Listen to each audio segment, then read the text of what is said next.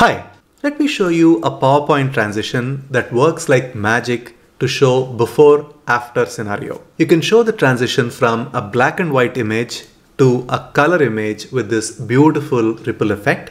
You can use this to show the before-after scenario of, say, this is the old office that we were working from, and today we have a swanky new office. Or if you want to take people down the memory lane, you can say, remember Liz, who was a small young child when you saw last? Now this is Liz. Can you see this ripple effect really adds a lot of drama and makes your before-after slides come to life. Let me show you how I would use it. Go to Insert, let us create a new slide. Let us insert a picture. Let us take a stock image. Let me search for a nice one with a lot of colors. Now this one looks very colorful. Let us select this and say Insert. Normally this effect works quite nicely when the picture covers the entire slide. So that is what we are going to do.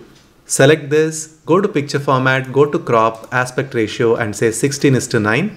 Now that would crop the image exactly so we can place this to cover one end to another like this. Now let us create a duplicate. Let us go to thumbnails, right click and say duplicate slide. Let us go to the previous one, select this and go to picture format and make a black and white version.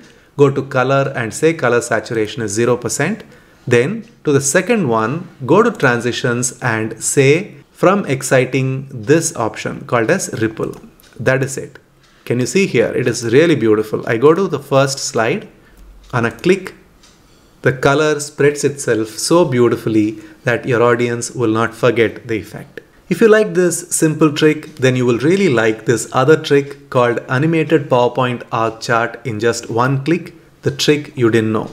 This is a very handy trick that will save you a lot of time and makes you look like a PowerPoint genius. So watch this video next. I will leave a link to that in the description box below the video and also here on the screen as well. So click on the link, watch the video and let me know how this simple trick has helped you save some time. I'll see you in that video.